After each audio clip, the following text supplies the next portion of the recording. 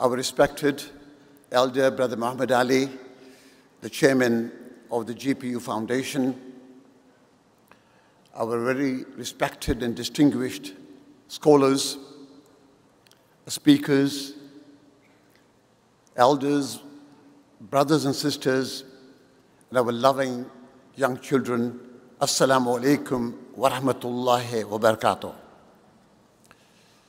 Couldn't hear much of the reply, but I'm sure they have heard it. Assalamu alaikum wa rahmatullahi wa barakatuh. Jazakumullah khairan. I know it's going to be a wonderful day today and tomorrow, listening to a number of our speeches and talks, very distinguished speakers from different parts of the world, and we are all very much looking forward to it. I'm deeply honored to be with you once again after an absence of about 13 years when we last had the wonderful event of global peace and unity. We cannot thank enough to our Creator, Allah subhanahu wa ta'ala, for giving us this opportunity and being part of this wonderful tradition that has been going on for a number of years, although we have had a break for some time, whose main purpose is to bring in people of different background, scholars, students, elders and young, not just from the UK, but we are truly blessed to have with us amongst the most recognized, eminent speakers from different parts of the world. This itself is a blessing from Allah subhanahu wa ta'ala. Everybody talks about the issue of unity in our daily lives. And we try to bring that important message which our Prophet ﷺ has been mentioning to us. And the speakers earlier on also mentioned how the Ummah can come together, and when there is an area of one part of our body that aches, the entire body feels about it. And today, in this difficult time, when the crisis that we are seeing happening, the tragedy that is prevailing, the continued genocide that we see in 24/7 in front of us, is indeed very painful for each one of us. And of course, we are reminded of a very important hadith in the message from the Holy Quran, that as believers, we have faith in what Allah wills, and it is a matter of time before Allah subhanahu wa ta'ala brings us this relief, the end to this oppression, the end of this genocide, the killings that we see mercilessly taking along over the last year or so. But not only that, it's a continuation of a number of decades. As we all know, the crisis did not begin on the 7th of October, but it goes back to the occupation, the illegal occupation against all international law has been on for a number of decades. And we see that coming through. But we will be hearing more on the whole issue of Palestine and Gaza, as we must mention, as we must reflect on it, because it's an issue of humanity. And today we see, sadly, rather quickly, disappearing from our dictionary, the feeling, the responsibility of the international community, including our government. And we cannot be complicit to this terrible tragedy and the criminality that is taking place. But my respected elders and brothers and sisters, there are two messages that I wish to convey to you today, which has been repeated time and again. And it is important and crucial for us to be aware of it.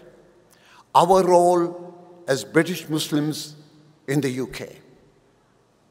Of course, we know over the years how the community has been brought in from the fringe, from the margins, and today, alhamdulillah, we are playing that key role into the mainstream.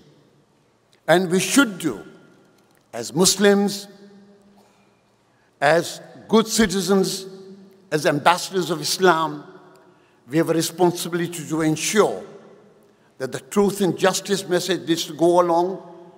Our role in the society, whether in business, in community work, in government services, whatever, we have to project our positiveness, the great work that as Muslims we are demanded of, that we should continue. I just need to reflect back to way back in 1997, an important period in the life of British Muslims when so much was expected of the community, and of course, including the government. It is important to reflect that period because today, as has been mentioned by some of the speakers as well, the issue of engagement is so crucial. Why shouldn't the Muslim community, its democratically elected bodies, national bodies, be engaged with? After all, they have come through a process which is admired and respected by everybody. The issue of its independence, the issue of its procedures, the issue of its constitution, and more importantly, the mandate from the Muslim community. And I recall way back in 1997, when the then incoming Prime Minister pledged to work closely with faith communities. To deliver the changes, we needed to push forward the growth, prosperity, and equality for all societies. It was a period of tremendous positive change, with many policy initiatives devised that made Britain one of the best places to be for a Muslim. We are proud of that record of achievement, and I'm hopeful that we can regain the momentum of those days that have, in the intervening periods, been badly neglected. The government has now set out this plan to achieve security, fairness, and opportunity for all, through, for example, banning exploitative practices and enhancing employment rights, adopting mental health reforms, investing in victim support, and tackling anti-social behaviors. And it sets out an ambitious target of halving violence against women and girls, and it's also pledged to enshrine the full right to equal pay in law to tackle wage disparities on grounds of race and disability. These are all issues that effectively host the voice for many years of petitioning for changes to address health, economic, and educational inequalities. But my respected friends, the recent newly elected PM Starmer has also set on that agenda, and it is one British Muslims can support. The real question is the government ready to work with us to achieve these aims as proposed in the pre-election letter of faith leaders? And I mean, work with us. This is to say, with Muslim community organizations that hold the confidence of their communities. Public service should be at the heart of our Islamic faith and an underpinning of our upbringing. It is something that people of all faith communities will recognize in their own personal histories. Faith is all about public service and the common good. At a time when we are faced with enormous challenges, domestically and internationally, it is my deep desire to see the government fully appreciate that British Muslim communities are British. This is home. This is our country of community, of livelihoods, and our aspirations for a better future for ourselves and for our society. I pray our presence will not willfully be ignored, nor problematized for expedience, but seen as we want to be seen, as faithful citizens, conscientious contributors, and partners in the work that lies ahead. It is important for the government, and particularly our media, need to be aware of the great positive work the Muslim community has achieved over the last number of decades. Not many people be aware that the Muslim community has contributed to the economy around £70 billion. And these are our contribution as responsible citizens. £25 million of that comes from the Muslim businesses. We are only 4 million, but alhamdulillah, the progress over the years has continued and moves ahead.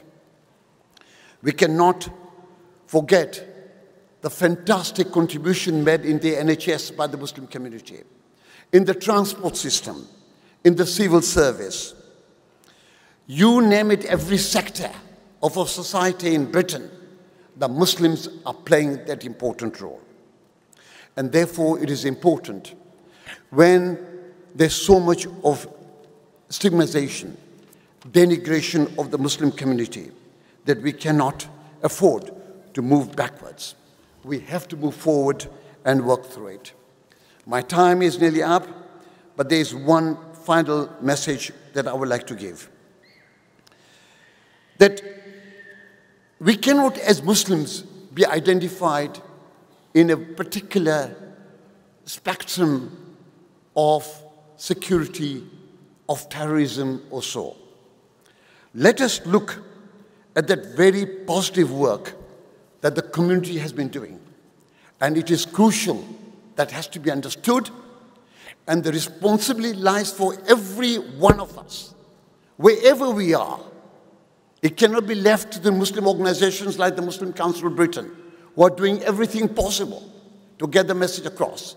But we ourselves as individual persons have a responsibility to make sure that we contribute towards that positiveness by engaging at our local level, at the national level, and make sure that it comes through all the time. Jazakumullah khairun to all of you for being with us.